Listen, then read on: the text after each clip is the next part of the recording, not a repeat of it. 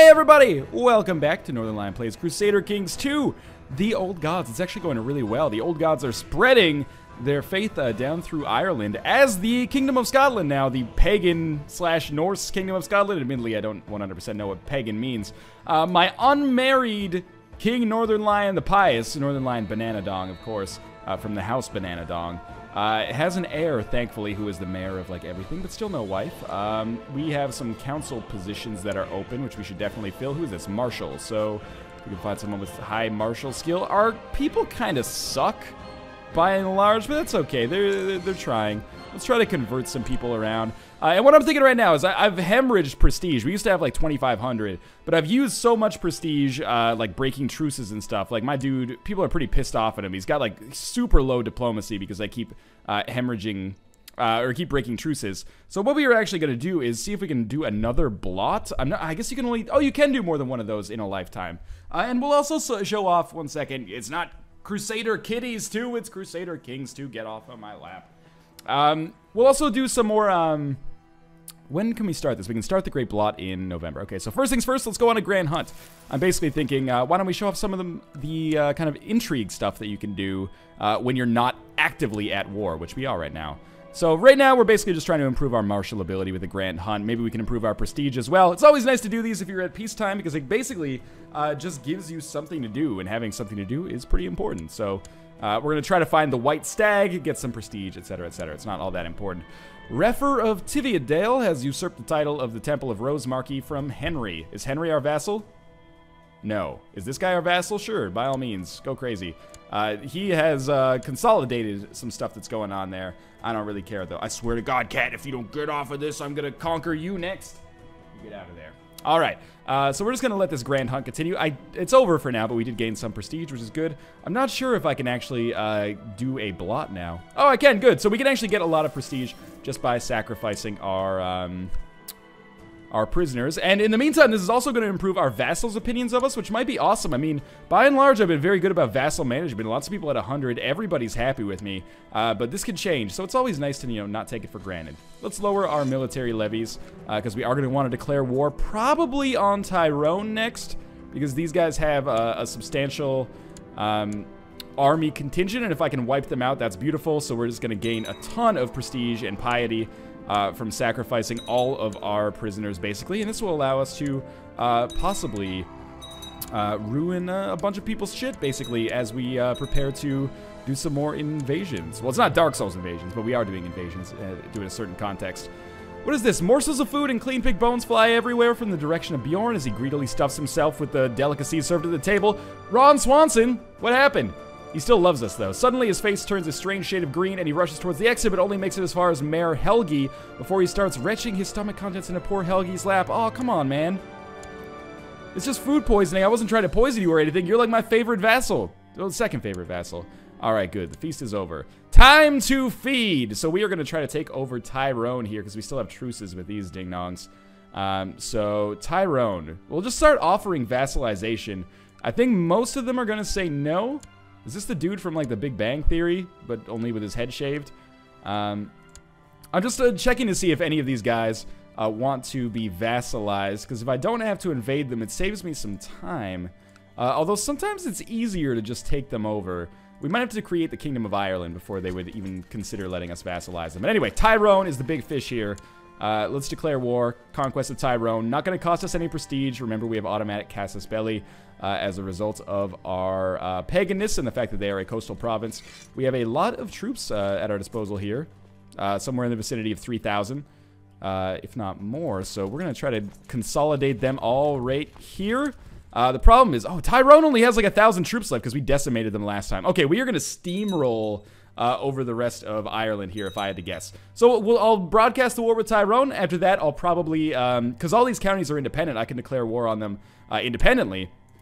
Let's send these 270 dudes over here. Oh my God, this cat, I swear to God. Get out of here. Get out of here. You, go, go, go. All right, sorry about that. We're going to use this as like a hunting force to strike down those dudes. And then we're going to send the rest of our dudes into a merged army, which will then go into Tyrone, and we will use them to siege. And I really don't anticipate anything going wrong here. But yeah, like I said, we'll show the siege of Tyrone, because this is you know, the first thing that we're going to do here to kind of get a foothold. And then I'll show when I unify Ireland. But for the main purposes of this video, unifying Ireland is going to be... we should actually create a new unit here. For the purposes of this video, I should say the main goal that we have is going to be unifying Ireland. So actually, they might win a battle here, which is just me planning pretty poorly. But if my force manages... they lost the battle, but you know, my remaining troops came in, pretty much decimated them, and we captured a bishop. He will look nice in a human sacrifice a little bit later for us whenever we need to gain some prestige and piety again. And I really should have chosen become a paragon of virtue as my ambition for this guy. By the way, keep in mind, you know, our king's getting a little up there. Oh, I was wounded. That is the perfect time to bring it up. So now this wounded trait carries some negative stuff for us. But it will probably contribute to a lower lifespan as well. But for now, he's still alive. But he's getting up there in age, at least for 867. It's the year, or he's age 42.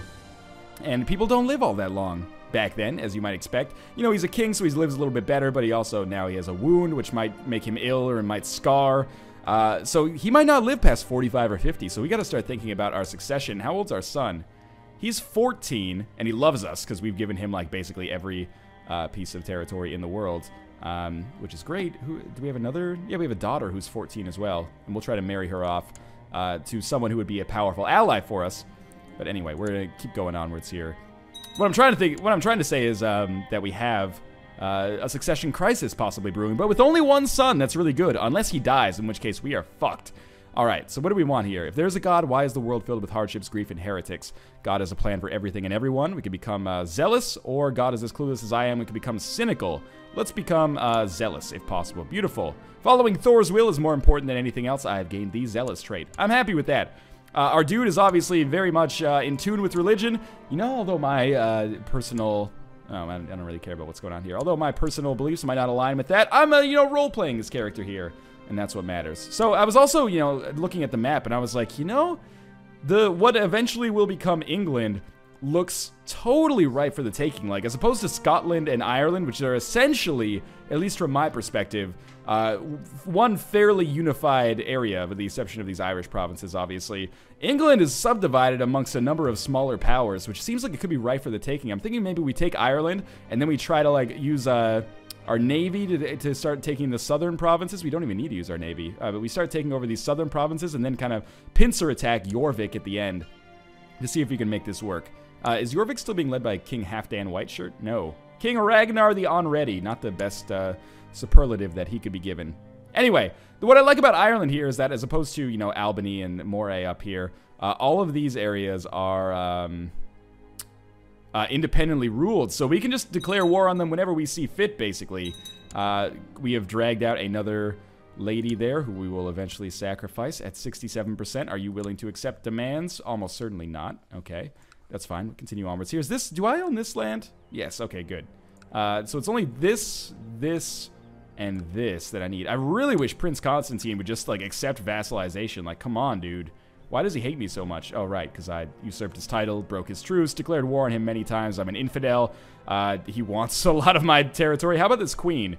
Maybe I could just marry her. How old is she? She's 14. I could marry my son to her and then probably not have to fight them. But to be honest with you, I'm not sure that if that's the best option, but I could just take it by force as well. I don't necessarily want her kids to have claims, or her grandchildren to have claims on land that maybe the more pure bloodline might have. I don't know, man. I'm just doing my best here. Oh, good, the wound is healed, so we are no longer wounded. We are scarred, but that gives us a little extra prestige. Plus, chicks dig scars. I wouldn't know, because my dude is still unmarried. But anyway, we have another 4% to go until they will likely accept demands. I mean, I can understand why they have to get to 100%, because basically we're like, hey, we're going to take over, like, everything that you've ever loved, possibly throw you in jail, etc., etc. But yeah, I'm imagining that most of the rest of this video is just going to be me slowly conquering... What is this? You were drawn to a large, cheerful crowd standing in front of a tall building in Tyrone. It seems they've gathered to watch the antics of a man who has climbed onto the building's roof. The despairing man, tired of the hardships of life, is threatening to jump, and several of the onlookers are goading him on. You dicks! Don't do it. You hurry inside the building and join the desperate man on the roof. No, stay away, he cries when you see him. You slowly climb out into the ledge next to him. I just want to talk, and then you take out a guitar and start singing Third Eye Blind. I've seen Yes Man. And do we want to grab him or talk to him? I want to talk to him because if I grab him, I might accidentally kill myself. Let's talk to him. You speak gently with the distressed man as if addressing a child while keeping a safe distance not to alarm him. You lecture him. You follow with several long-winded anecdotes, including several important moral lessons at the end. The man jumps. A har, har, har. Well, at the very least, we gained some diplomacy, and that will mark the end of our conquest of Tyrone as well. So let's offer some peace, and there we go. We've gotten a little bit more, and as usual, I will be giving away all of this territory that I get because we can't really do anything with it yet, and we can't create the Kingdom of Ireland yet.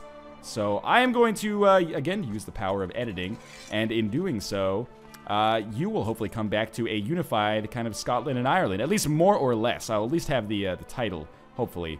Let me just quickly check and see if these guys have revised them. Nope, they still do not want vassalization. So yes, I'm going to give away this county. I'll see you guys in a little while.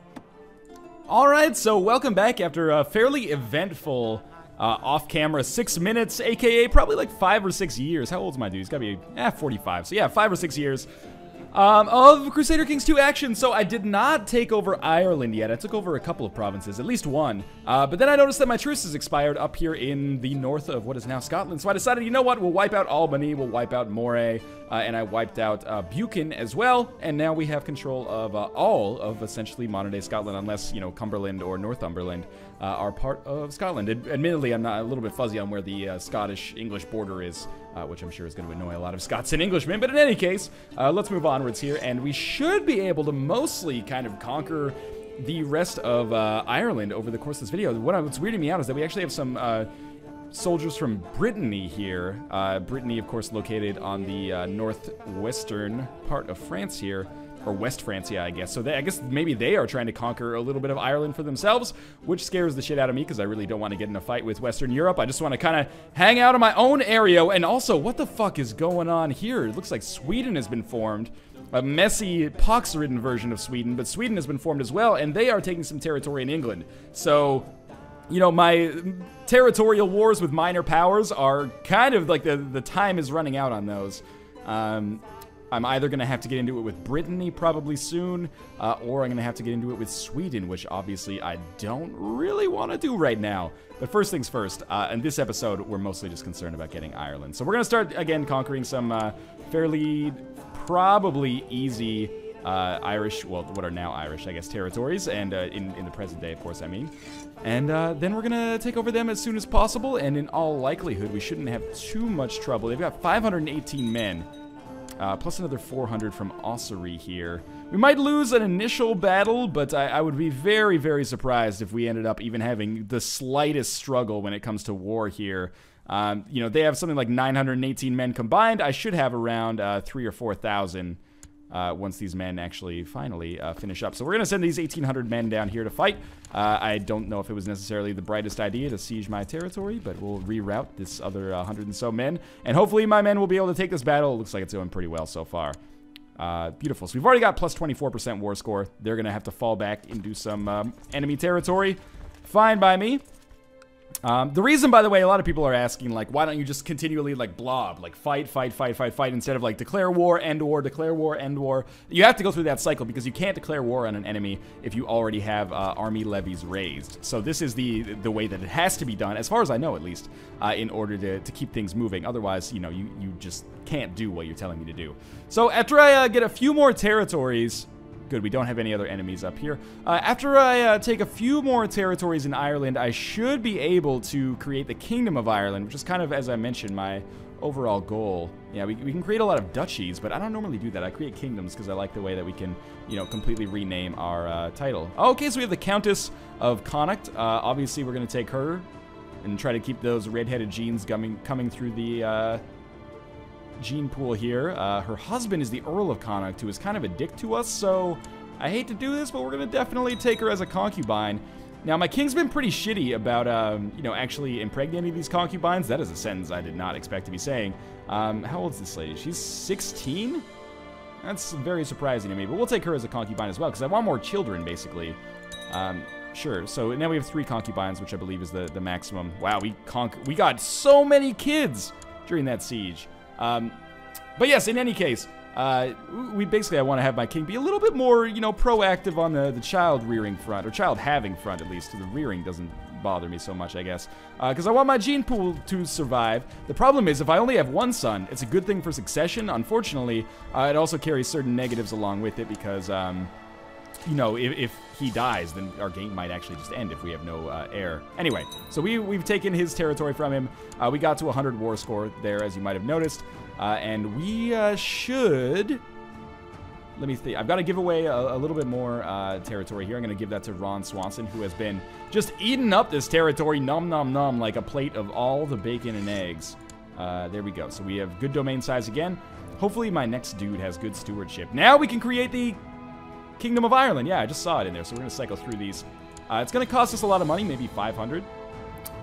It'll cost 200 gold, 200 piety, and will give us 400 prestige. Cool by me. Yes, I will do this.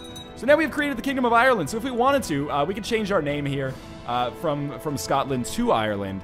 But you know, it's not that important, basically, is my perspective on matters. So instead, I'm just going to try to blob out Scotland here and take over the rest of these Irish territories. And basically, as long as my king survives long enough for this to happen, I'm going to be very content in that. So what I might actually do, okay, so first things first, we're going to lower all military levies. I'm going to try something I've never done before, actually. I'm going to try to declare war on Ossory, because this is probably a faster way to do things. And Thormund, unless they want vassalization, they don't. Okay. I'm going to declare war on Ossory and Thormund at the same time, so we can hopefully conquer them twice as fast. Because the real pain in the ass now is actually just getting my troops down there. Like, that's what's taking forever. It's just, you know, the actual fighting happens fairly quickly, but it's the walking that takes forever. I don't want to take on the whole country all at once, although I probably could at this point. Maybe I'll do that with some mercenaries later, but for now, let's just do things this way. This guy's just fighting like a peasant revolt or something there, so, you know, cool by me. First things first, let's go, we'll start sieging Ossory. Doesn't really worry me.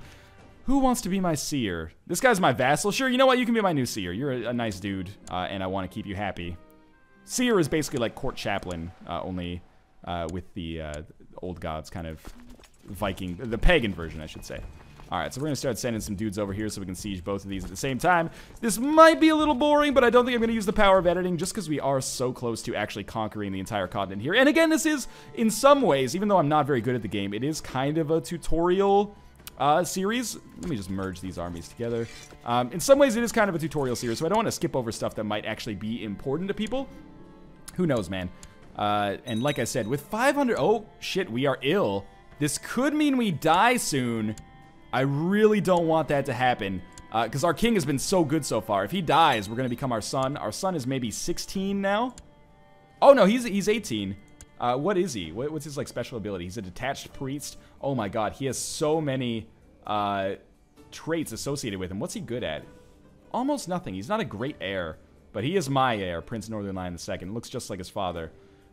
It's very strange to me that his liege is Odor of Suffolk. I don't recall making that happen, but okay, that's a little frightening to me. But maybe this will all become Suffolk one day, or maybe this little area will become Scotland.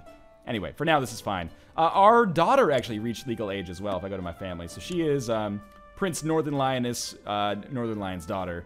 And she is also a detached priest, I think. Yeah, but, you know, she's got a lot of things associated with her as well. I should probably marry her off, but I want to marry her off to someone that would be good for us. So we'll wait on that. Maybe we'll talk about marriage in the next episode, because, you know, the first few episodes... Good, we're not ill anymore. First few episodes here have definitely been focused around war and conquest and kind of the basics, but we'll move into the more court-style stuff, you know, like intrigue and plots and... you know, marriages and stuff like that. Okay. I can strive to become better, or I can be satisfied with who I am and what I have. I will never be satisfied. I want to be ambitious. My unwed daughter has been indiscreet. She's been hiding her pregnancy from me and now presents me with her child. Pay heavily to deal with it quietly. The child is of my blood, and I will take care of both of them. What happens here? Okay, we get an infant. She becomes more pleased with us. We lose 5 prestige, engage kind. Punish her harshly and give away the child. Let's punish her harshly and give away the child. The reason being that I want her to become chaste, because then she's not going to have as many kids, and that means less claims on my land, probably. Hopefully. So maybe that was a mean way to deal with things, but I think it's also a logical way to deal with things, given the realities of the year 890. So we're just, again, continuing our sieges here. And hopefully, I just want these guys to accept vassalization. I don't want to have to fight them all, but I probably will have to fight them all, which is where mercenaries will come in. And I definitely have the money to support funding an entire army of mercenaries because I own an F-ton of property right now, basically. I'm probably one of the largest countries in Europe. Well, you know, there's some that are a little bit bigger, but I'm pleased with the way things have gone so far. This is what's nice about starting with a young-ish king, because he's going to live long enough to really accomplish some good stuff. I mean, remember, he started as a petty king of some very small lands, and now he is the ruler of both Scotland and Ireland, which are kingdoms that he has created with his own hands. Plus, he's pious as hell, man. All right, so we've definitely managed to take Ossory, and we will give some more... Can I give these titles to my son yet?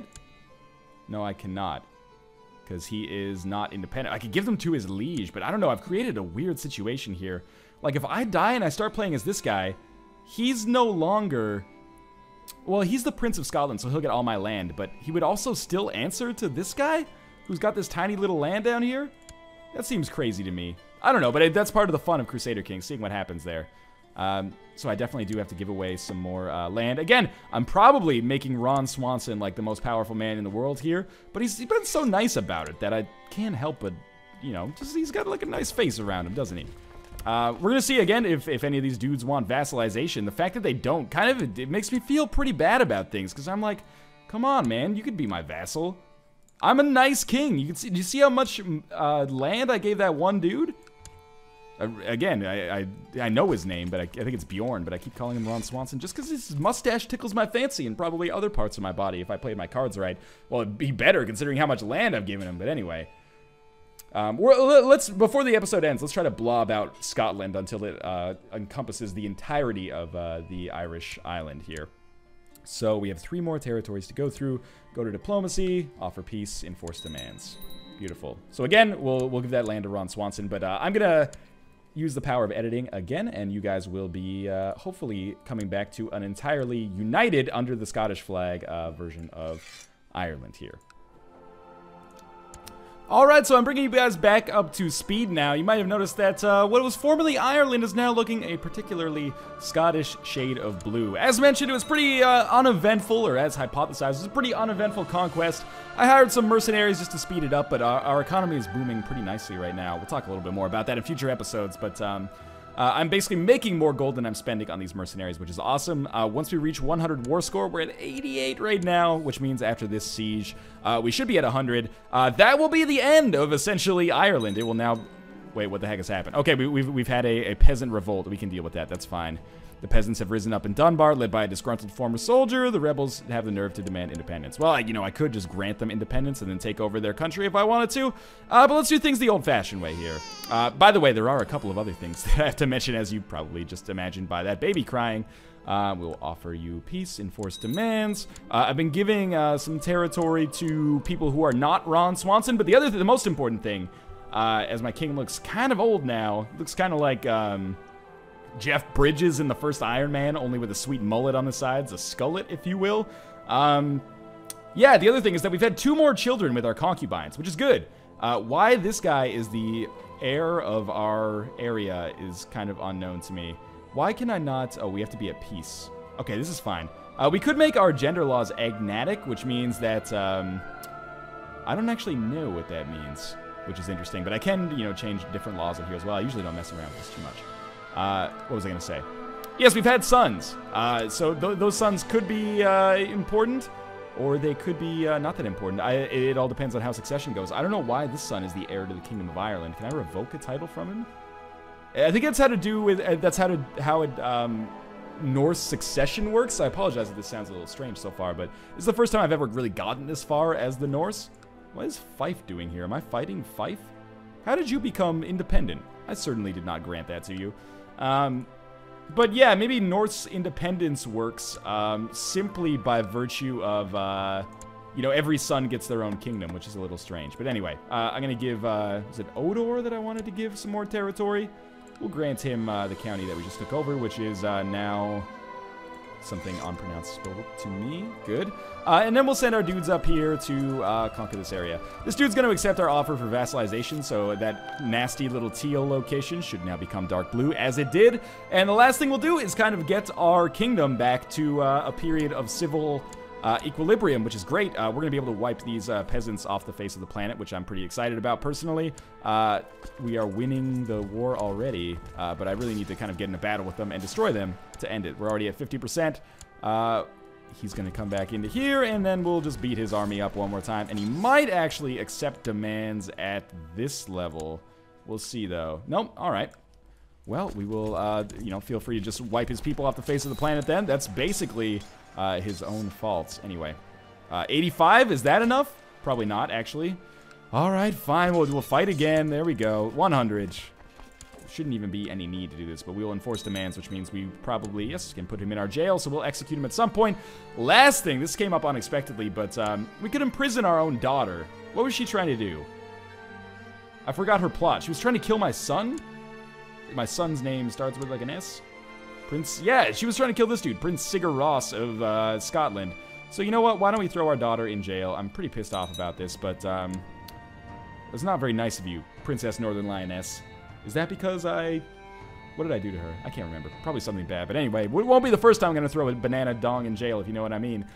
We are going to lower our military here. And this is, you know, forgive me if I take a moment to kind of back up and bask in the glow of our glorious Scotland here. But this is awesome. We've created an independent Scotland that is incredibly large, encompassing both present-day Scotland and Ireland. Now, we have to figure out what we want to do next. Cornwall looks weak. These, like, Welsh kingdoms here look weak as well. Sweden scares the shit out of me. But maybe we'll try to take over, like, the southern part here. But that's gonna probably mean getting involved in Western European politics, which is scary. What other... We can't really create anything that interests me all that much. We're still unmarried, but our king is doing a real good job here. He's 51, 50 years old. So he's probably got a good 10 years left, assuming good health. And look at that fat prestige, man. I just want to see if there's any kind of special events we can do here. Doesn't appear so. What about... We can revoke theocracies. Kill Bjorn. I don't want to kill Bjorn. Bjorn's my favorite vassal ever. But in any case, as always, thanks for watching so far, guys. I hope you've enjoyed the series so far. This represents probably the end of the first era of our Crusader Kings 2 play, the era where we are just conquering small kingdoms.